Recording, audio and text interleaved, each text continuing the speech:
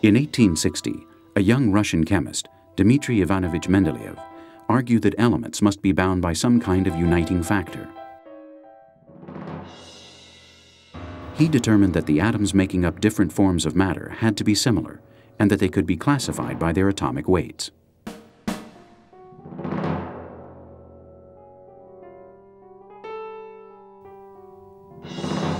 Mendeleev carried his ideas out. He classified the 63 chemical elements known at that time according to their various properties. And this was the result: the periodic table. Hydrogen, lithium, beryllium. Mendeleev was so confident of his hypothesis that he left empty spaces for the unknown elements that in theory would be discovered later.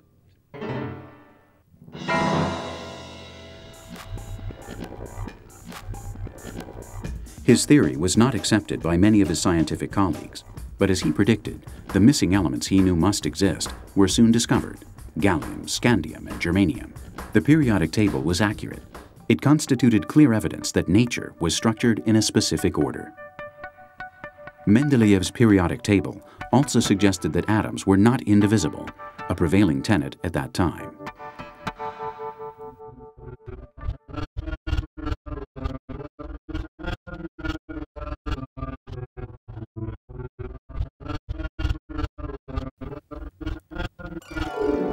In 1897, John Thompson, the director of the Cavendish Laboratory in Cambridge, found the first subatomic particle.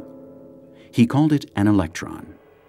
In 1920, Ernest Rutherford, Thomson's protege, found the proton.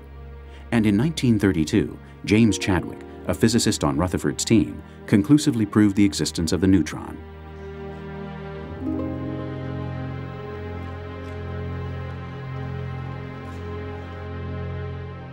Rutherford himself designed an atomic model that is the foundation for today's conclusive model: a nucleus made up of protons and neutrons and several orbiting electrons.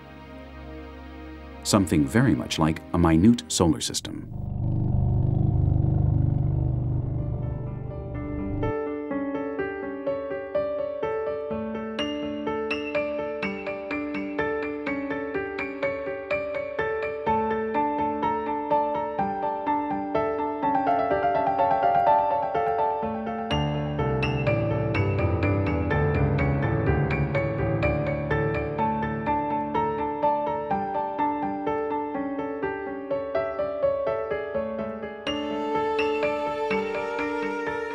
Classical physics could not explain atomic and subatomic particle behavior. Newton based his laws on interactions involving celestial bodies. But those premises fail to apply at an atomic level. Electrons, protons, and neutrons do not behave like a falling apple or a planet in orbit. Something was amiss. And this was the reason quantum mechanics came into being. This is a complex, imaginative, and quite ingenious theory that explains the curious behavior of atomic particles.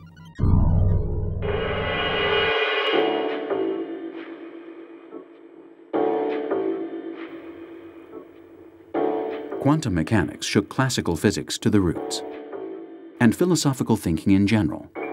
One of its most revolutionary postulates was the so-called uncertainty principle, put forward in 1927 by the German Nobel Prize winner Werner Karl Heisenberg.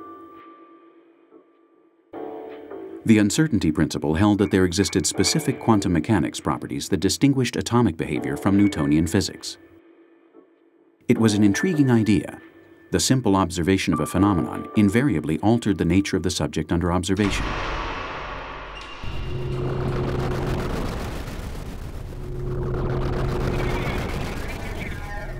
Heisenberg discovered that it was impossible to measure two properties of the same particle at the same time.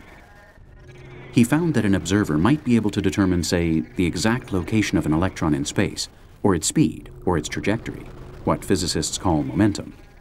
But it is not possible to determine two or more of these coordinates simultaneously. Any attempt to do so is doomed to failure. The seemingly endless discovery of new particles, however, brings into question the established atomic model. Today, we know that there are more than 200 subatomic particles. How can such complexity be ordered? Is it possible to explain electron dynamics and planetary dynamics with a single theory?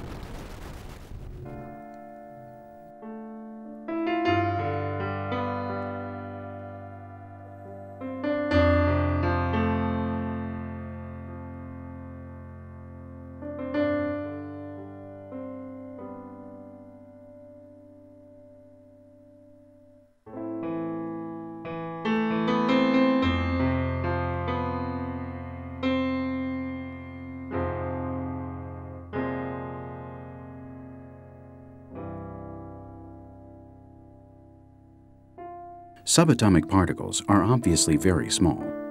So small, in fact, that they cannot be seen even by the most powerful microscopes. They are the tiniest objects known to man.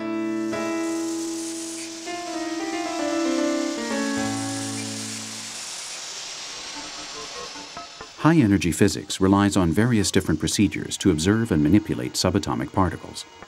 One of the most efficient of these involves high-speed collisions. This takes place in machines like this one, in particle accelerators.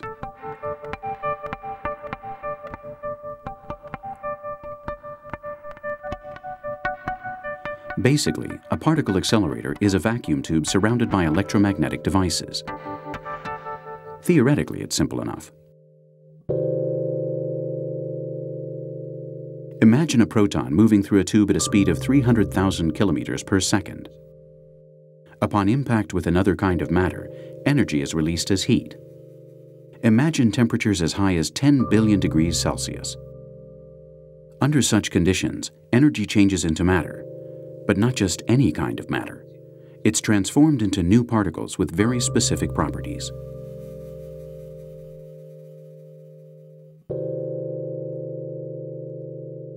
The precise moment of impact is recorded by the accelerator's instruments, and so we obtain precious information on the released particles, the paths they take, and their total amount of energy.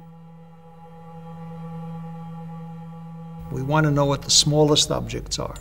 And if we can understand the smallest objects and how their behavior is with them, then we can build up from that the more larger objects that we see and touch and smell in our world.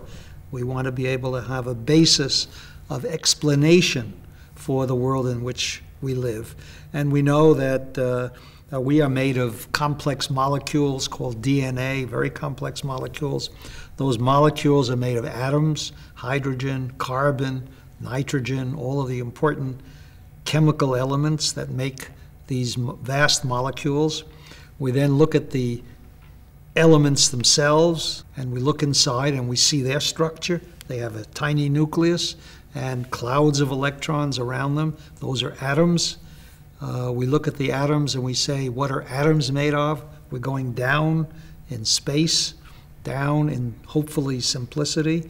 We look at the nucleus of these atoms. They're made of particles called neutrons and protons.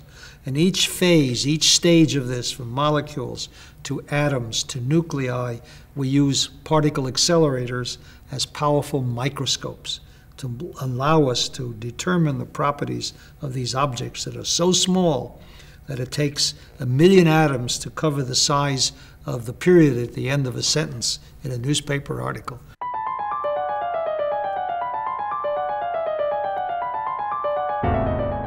In the 1950s and 60s, scientists were able to work with increasingly more powerful accelerators.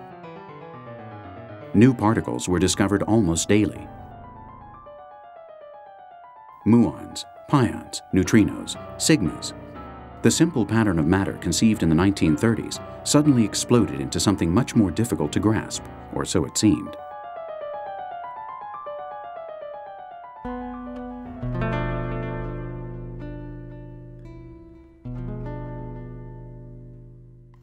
In the early 60s, American physicist Murray Gell-Mann, who would be awarded the Nobel Prize in 1969, attempted to simplify the situation. He concluded that the particles making up the nucleus of atoms were not elementary particles, but must be made up of other smaller particles.